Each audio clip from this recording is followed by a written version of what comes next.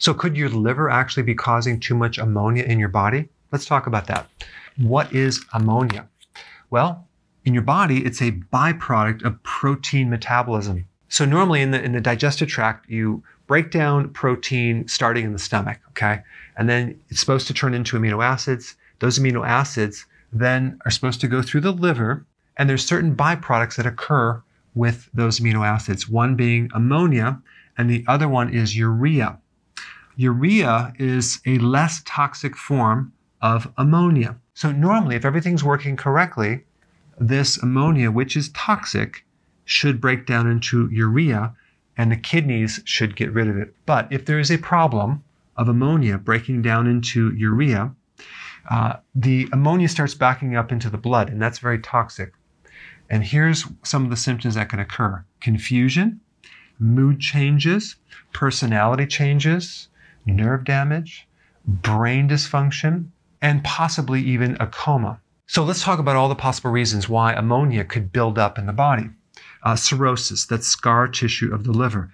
This occurs after you get a fatty liver or your liver is inflamed, as in hepatitis, and eventually it fills up with scar tissue and it just can't filter anymore. And so that could be one of the causes. Another cause could be hepatitis. Hepatitis causes damage of the liver, and then now you can't filter out this ammonia.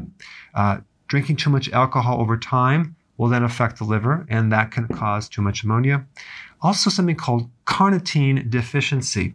Carnitine is a protein that is like a carrier that delivers fat to the mitochondria for energy. So if you have a Carnitine Deficiency, you can actually build up too much ammonia as well. And by the way, carnitine is in red meat. Dehydration can also spike ammonia in the body.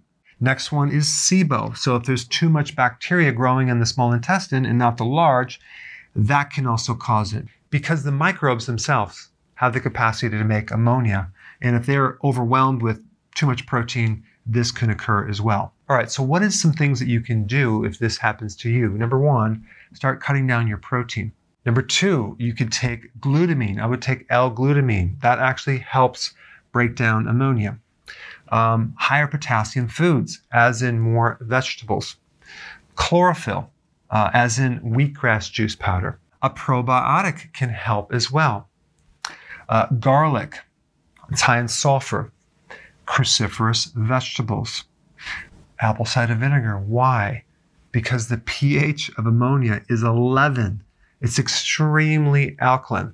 So we want to acidify the body. And celery or celery juice can help detoxify this out of the body. And one last thing I want to mention, if you're smelling ammonia in your urine when you're peeing, don't assume it's cirrhosis or a fatty liver or hepatitis. It could be you're just dehydrated. It could be you might have SIBO. So it's not always something like this, in which case you just might want to add more fluid and that could solve the whole thing. All right, guys, thanks for watching. I'll see you in the next video.